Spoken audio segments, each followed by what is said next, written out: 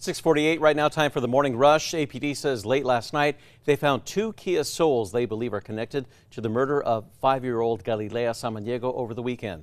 Early Sunday morning, police say Samaniego was sleeping in the front room of a trailer near Blake and Unser when someone started shooting at or into the home, hitting the girl at least one time. Police have not named any suspects at this point in the investigation. APD Chief Harold Medina calling on Walgreens this morning to do more to prevent shoplifting, especially of alcohol in its stores. APD says that since January of 2022, they have responded to 1,000 calls at 5 Walgreens locations along the Central Corridor. Chief Medina is now suggesting Walgreens limit when and how liquor can be sold, only giving staff access to the liquor department. Meanwhile, Chief Medina is also pointing to newly released video of two teens seen stealing alcohol from a Westside Walgreens before a deadly shooting over a stolen car. He says the car's owner, 23-year-old Sydney Wilson, had tracked down the vehicle using GPS. Police say that she confronted the group of intoxicated teens, including 13-year-old Marcos Varela, who shot and killed Wilson. Zoe. Well, we are looking at isolated mountain storms continuing across the state today. Heaviest easily going to be across the northern mountains, with burn scar flash flooding a big concern. Today is going to be seasonable before the heat begins to build into tomorrow. A local organization is asking for help this morning as they try to preserve thousands of hours of New Mexico history. Basement Films has been in the Mesa del Sol Aperture Center for the last 7 years, but the founder says they have to move out by October. The organization has around 10,000 reels of film dating back to the early 1900s.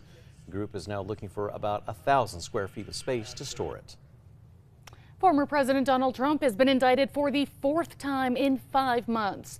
A Georgia grand jury handed up 41 charges against Trump and nearly 24 of his allies for their alleged roles in trying to overturn the 2020 election loss.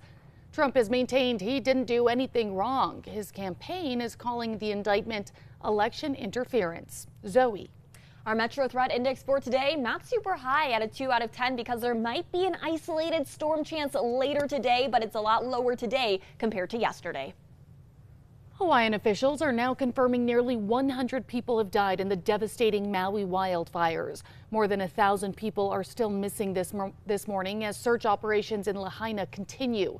Officials say they are working to place a moratorium on the sale of property damaged by the fires to prevent predatory purchases of historic land. A rock slide at Chaco Culture National Historic Park has closed campsites indefinitely. That closure also includes 75 yards of the cliff dwelling trail that's near the campground. The rest of the park will remain open, along with other sites within the Gallo campground. Zoe. Now let's get a look at that morning drive. Maps are looking nice and clear early on your Tuesday morning commute. And Tracker right now is headed west on I-40 near 6th Street. A couple other cars on the road early on your Tuesday morning commute. Well, sometimes there are punishments for finishing last in a fantasy football league, and then there's the justice that the San Francisco Giants dished out to play-by-play announcer Dave Fleming on Monday. During San Fran's series opener against Tampa Bay, Fleming was made to serve for 3 innings in one of baseball's most difficult roles. That's the home team's bat boy. Time now for the 5 facts. At number 5, an APS teacher is back in Albuquerque. That's after being selected to take part in a unique expedition offered by the National Geographic Society. Chris Speck is returning from a 17-day trip to Norway. Speck is a biology teacher at Garfield STEM School, and he created a program at that school, giving students the unique chance to analyze DNA. This year, Speck was chosen for the Grosvenor Teacher Fellowship. Well, the goal of the more than 2-week trip is to give educators a new way to teach their students by exposing them to new environments and communities.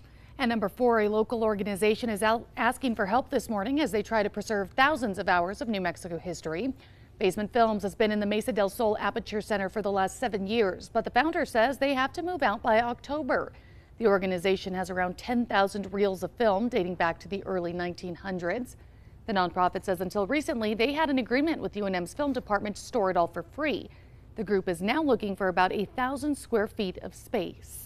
And at number 3, we are looking at more mountain showers and thunderstorms today as drier air works its way in across the state, especially across eastern and southern New Mexico. Northern parts of the state, though, especially over the Hermit's Peak Calf Canyon burn scar, there is going to be some heavy rainfall into this afternoon with very slow moving shower and thunderstorm activity that will create the potential for burn scar flash flooding. At least temperatures will be seasonable today before the heat begins to build into the mid to later parts of the work week. And number 2, APD Chief Harold Medina calling on Walgreens this morning to do more to prevent shoplifting, especially of alcohol in its stores. APD says that since January 2022, they have responded to 1,000 calls at 5 Walgreens locations along the Central Corridor. APD says these calls have cost taxpayer $125,000. Chief Medina is now suggesting Walgreens limit when and how liquor can be sold, only giving staff access to the liquor department. He's also asking the company to hire security guards, connect their cameras to APD's real-time crime centers, and create a policy for employees to report alcohol theft and shoplifting to APD. And at number 1, APD says late last night they found 2 Kia Souls that they believe are connected to the murder of 5-year-old Galilea Samaniego over the weekend. Early Sunday morning, police say Samaniego was sleeping in the front room of a trailer that's in the Vista del Sol mobile home park near Blake and Unser when someone started shooting at or into the home, hitting the girl at least one time. She later died at the hospital. Now, police have not named any suspects at this point in the investigation.